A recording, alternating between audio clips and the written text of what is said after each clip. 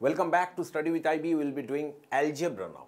Basic algebra, जो कि हम लोग already सीखे हैं, and we know these things. What? Quadratic equation. In quadratic equation, we have learned ax square plus bx plus c. But have you ever noticed, or you should be noticing, what are a, b, and c? So simply said, a is the coefficient of x square, b is the coefficient of x, and c is a number जिसमें x है ही नहीं.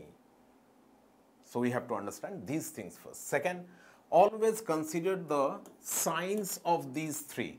Like I have written here ax square, it could have been minus ax square. I have written here plus bx, it could have been minus bx. So you have to consider the signs of those constants or coefficients to find a, b, and c.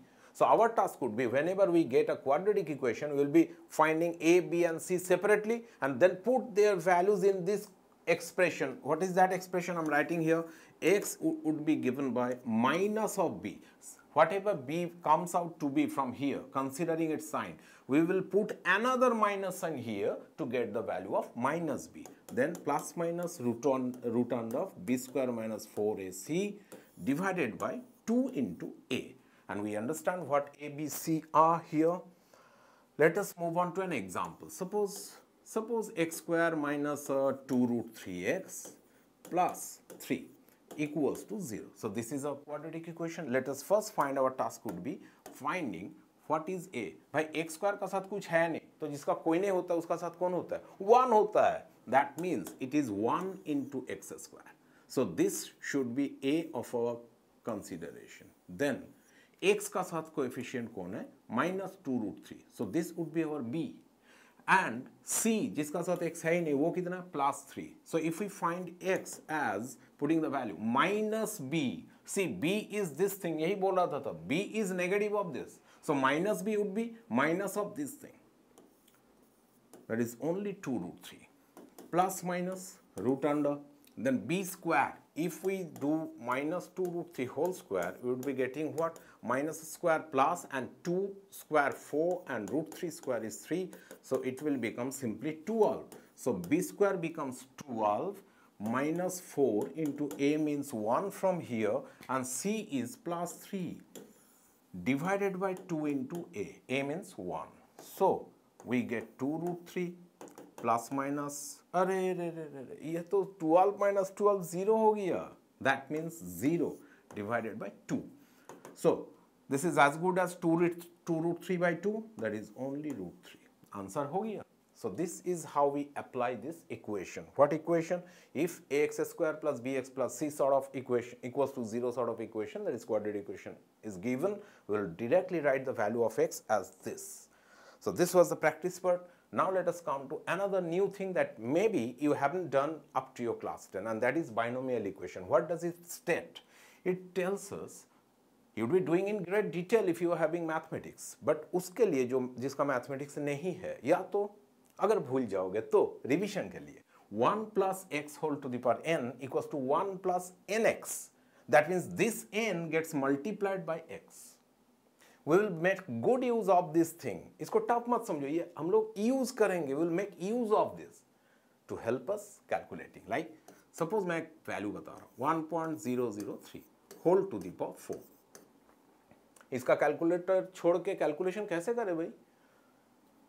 बहुत आसान है. Let us make use of this. कैसे? 1 plus 0.003 whole to the power 4. ऐसे लिख सकते हैं इसको. Then 1 plus, ये बहुत ही small हो गया. Now this is the point that you should understand. 1 plus x, where x is given as this, very, very less than 1. That means this x here has to be very, very small, smaller than 1. ये जो small term है, 1 term है, उससे भी small होना चाहिए. Then, भाई ये तो है, this is very, very smaller than 1, so we can apply it here. 0.003 whole to the power 4. So let us do this thing. What? Let me change color and put this value 4 multiplied by this. अब ये बता दो कि if this is multiplied by 4, what becomes the answer? It becomes 1 plus 0.0, 3 4s are 12, and then on adding it simply becomes 1.012. That is the answer. You can check the calculator. Calculator में इसका to the power 4 करो, यही आएगा up to 3 digit after decimal point का बाद. तो हो गया ना आसान. अब ये कर पाओगे डायरेक्ट, ये सब बिना किए. कैसे? 1.002 होल टू द पावर से 6. इसको कर पाएंगे और इजी. कैसे? डायरेक्ट करना है इसको. भाई ये होना है 1 plus 0.002 whole to the power 6. अब 1 प्लस ही रहेगा यहाँ पे जैसा था. अब 0.002 को 6 से मल्टीप्लाई कर देंगे, वो कितना हो जाएगा? 12 again. So it will become 1 plus 0.012. That means 1.012. Sorry, 1.012. That is the answer. अरे सेम आ गया दोनों का answer. We will be doing this thing like this. लेकिन जितना आसान लग रहा है उतना आसान ये है, उतना ही आसान है. But let's see if it is like that. You have done this in your class 10. AP GP किए हो. AP माने आंध्र प्रदेश नहीं है. AP का माने arithmetic progression है, और GP क्या है कि if there is a term, I am directly coming to the context. If there is a term से 2, उसका अगला टर्म कितना हो गया? 6. उसका नेक्स्ट टर्म कितना? 18. ये देख के समझ में नहीं आ रहा है कि ये इसका 3 टाइम्स हुआ, ये इसका फिर से 3 टाइम्स हो गया 18. So then next term may be 54. Would be 54, maybe क्या?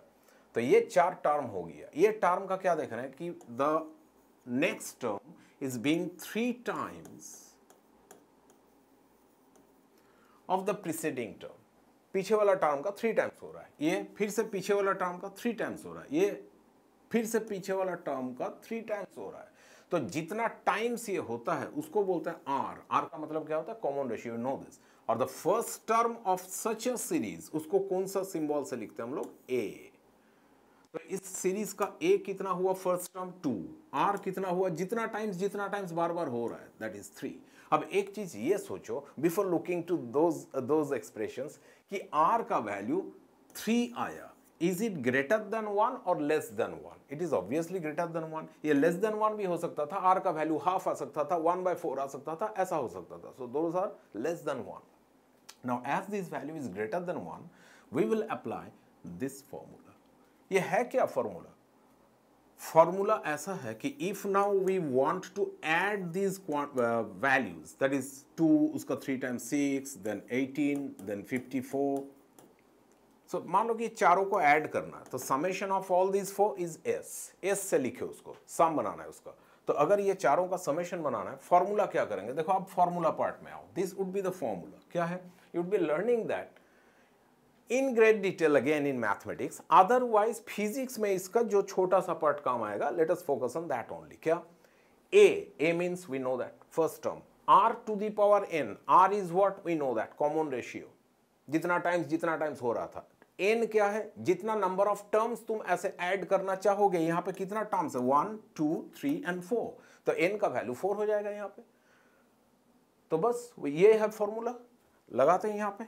S equals to A, that means first term 2 into R to the power n. यहाँ पे R तो 3 है, to the power n यहाँ पे 4 n का वैल्यू होगा. R to the power n -1 divided by, अब ना नीचे सिर्फ R -1 कर देंगे और to the power n नहीं रहेगा, that is 3 - 1. तो देखो तो कितना आ रहा है? ये ऊपर में 2, नीचे 2, ये तो 2 आ जाएगा, कैंसिल हो जाएगी, सिर्फ ये बचेगा. तो ये कितना आ रहा है? 3 to the power 4, that is 81 -1, that means 80. Check करके बार देख लेते हैं भाई. 2 + 18 20 + 6 26 + 54. हाँ 80 आ रहा है. So this is how we apply this thing. और ये कब होगा? ये फॉर्मूला तो तब होगा, ये सिंगल टिक वाला कब होगा? ये तो तब होगा जब R का वैल्यू लेस देन 1 होगा, जो जिसका बात कर रहा था. अच्छा एक चेक करके देख लेते हैं, उसका बाद जाएंगे नेक्स्ट पेज में. वो चेकिंग ये करते हैं. What kind of checking? Colour change. ऐसा एक कलर करते हैं ऐसे. नाउ लेट अस सी. से voltage is given by a constant K into charge divided by distance R. ये है वोल्टेज का फॉर्मूला. पोटेंशियल क्लास 12 में करेंगे इसको. Before that, let us understand a picture. क्योंकि स्टोरी रहेगा तब तो अच्छा लगेगा. Suppose this is origin, okay? Now, if I take a charge, say the charge is Q here.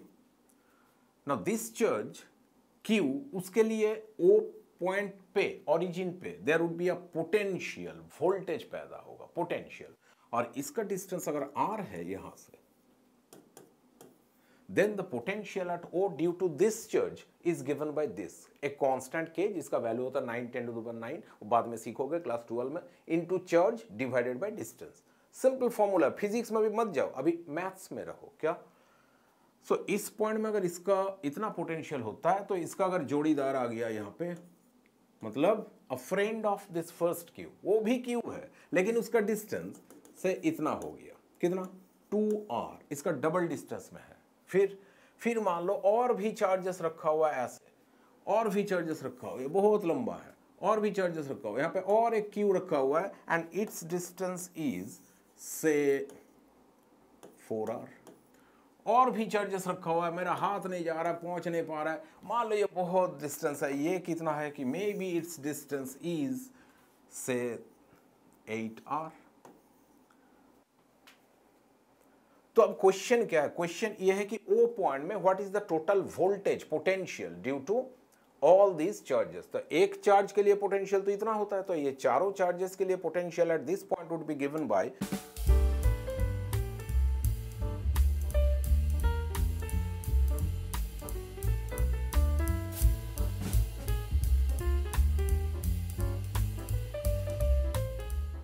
How to find the total potential due to all this four. LCM बनाएंगे फिर करेंगे नहीं, ये ऐसा होगा, K और Q और R अगर कॉमन ले लूं मैं, देन फर्स्ट टर्म बिकम्स 1, है ना. सेकेंड टर्म से K, Q और R कॉमन ले लिया तो सेकेंड टर्म में कितना बचा? हाफ. सिमिलरली थर्ड टर्म से कितना बचा? 1/4. फोर्थ टर्म में 1/8. नाउ हम लोग देख रहे हैं कि भाई KQ/R तो कॉमन लिया हुआ है, बट ये जो हाफ, 1/4, 1/8 एक दूसरे का कितना टाइम्स? Half times. इसका फिर हाफ टाइम्स, इसका भी half times. That means we understood, समझ में आ गया. फर्स्ट टर्म इसका होगा 1, लिख रहा हूं मैं, A का बदले में 1 लिख रहा हूं. फिर R to the power n नहीं होगा अब, That's why we are doing this. इसमें उल्टा हो जाएगा फॉर्मूला, दैट इज वो था R to the power n minus 1 when R is greater than 1, यहाँ पे होगा R इज लेस देन 1, दिखाई दे रहा है. यहाँ पे R का वैल्यू कितना हो जा रहा है? हाफ. हर बार हाफ टाइम्स हो रहा है, दैट इज लेस देन 1, तब formula will be reverse, just उल्टा कर देंगे. 1 minus R to the power n, so 1 minus R means half to the power n, कितना टर्म्स है यहाँ पे? 1 2 3 4, so half to the power 4 divided by जो ऊपर लिखे थे सिर्फ बिना पावर के लिख दो, दैट इज 1 माइनस R माने half. So this thing came as the answer. मैं नीचे लिख रहा हूं इक्वल्स टू KQ/R इनटू, ये जो 1 है बोलो तो ये 1 कौन सा 1 है? This one stands for the first term A, and first term of this series within bracket is 1. That's why this one came. Anyway, so KQ/R, 1 minus half to the power 4. सोचो कितना होगा?